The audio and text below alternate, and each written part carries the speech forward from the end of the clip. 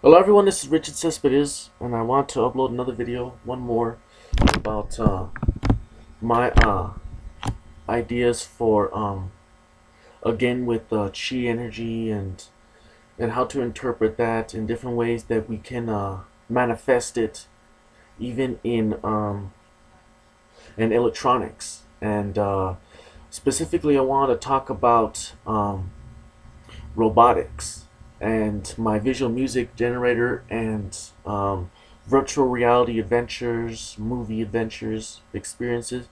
First off, my idea for an Android called Minus, Minus, minus, like minus in math. And this Android, I've talked about him in other videos, in older videos, about specifically how I wanted him to be a very big pop icon, but a very positive, humble being, entity, living being, and how he connects with people, and how he connects with people on an emotional level, and a positive level. It's quite similar to Michael Jackson, how he influenced and how he put out his positive vibes, and vibes is chi energy. And I want to talk about that specifically in robotics, not just Minus the android, because he's including this. He's um, that anything that's alive that has inner workings, like this laptop that I'm using, has a form of chi energy, but whether you believe it or not, it's a form of chi energy because it's giving off energy, even though it's more thermal and it's a different wavelength. The reason why I believe that our chi energy is different is because we're organic, and my energy comes from an organic source like the stomach or the heart, but it's only because the heart and the stomach give off different vibrations, different fluctuations in space and time, and flow in space and time. And I think that one thing that we could take to the next level is not actually creating a robot that has a program. We're creating the robots that are becoming intelligent and having face recognition, and be able to just found out that they're able to predict our actions, things like that, and to walk and all that. But specifically with my Minus Android and other Androids, um, what I believe we can achieve with Androids is to have them have the same ability to have the energy chi to give off energy chi. Sorry about that. Give off energy fluctuations as human beings.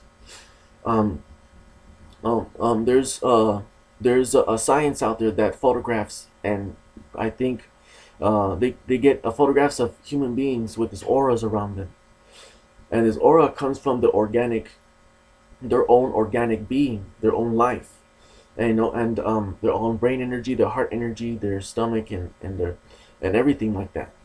And and I believe that we can create androids that give off the same chi and aura energy as humans, that could surround them, take a photograph of our android, and they could give out the same energy. And they also do this with flowers. That when flowers are together, there's this energy between them that's a different color, because the flowers are giving off energy already onto their own selves, but there's energy around them, the aura around them, and that they connect. Even though they're just 1 inch away, their auras connect and they fuse. And I think that androids have we can create androids that can be almost naturalistic in that nature, in the very nature of how humans are, to give off auras when we take those photographies of human beings, orange and purple and red or whatever auras. And one way to do that is to have the android not only have them to have a program in them to be able to function and interact and things like that. They're already going to glow with energy, because there's inner workings, the thermal energy of their processors, the thermal energy of the electrical circuits and the wiring and whatnot, and the lights and the LEDs and stuff like that that's in them. They're already going to have a thermal signature, in specific areas where the processor and the computer is placed in the chest or head. But what I believe is that we have to give them a conscience, sense of conscience, And just like I talked about on the video, it's kind of a complicated thing, but in order to give an android a sense of consciousness, consciousness is a flowing is consciousness to me is flowing and it fluctuates. Consciousness is something that is not static. Consciousness is something that is pondering and dwelling and thinking. And how do you do that for an android? You give them the ability to have freedom. You give them individuality of personal thoughts, of individual desires, individual needs. When you do that, you can then create the software in the brain to give off emotional states, you know, sadness and anger and worry and happiness, because all those things in human beings have. Sadness is a different wave, happiness is a different wave. It gives out different chi energy wave signatures and things like that. You know, they're different wave fluctuations in space-time. But with the robots, one thing that's false about how they're trying to go about giving robots emotions is that it's just a program. There's no heart to their emotions. They're just reenacting human emotions and mimicking human emotions, sadness and happiness. And so one way is that there has to be a way to, when the program, you know, to kind of a when the robot gives off an emotion, the emotion needs to be amplified. Once those ones and zeros calculate the change in emotion, those certain parts of the processor and certain parts of the computer need to be amplified in the specific areas of emotions. And when they give out those emotions, the fluctuations in the waves that it gives off, the chi energy of that processor giving off the emotion needs to give off different signatures, highs and lows. That within itself is a step forward in creating human-like chi energy for an android. It's not just that, because most of the emotions that a robot gives off is flatlined. You know, they're just reenacting and mimicking sadness and happiness. They're not feeling it. There's no amplification of a real explosion of pushing of life. And how do you do that? You just have to amplify certain parts. When the processor says, you know, you're happy now, robot, be happy, you have to amplify that. But when you amplify it and you put the energy of the processors, when the computer puts energy into that certain area of the processing, it needs to give off a certain fluctuation, certain wave to give off a different chi energy that the robot can be seen with signature photos. And like the thing is though is that there's different ways to do that. There's different ways to apply that, but you need to have the robot to be independent. The robot needs to be independent in their own and the way that they are. They need to have individuality, and those are just little baby steps to giving the robot the ability to have energy, and to give off chi energy, to be able to use telekinesis. We could create a pineal gland in the robot with the fluid in it.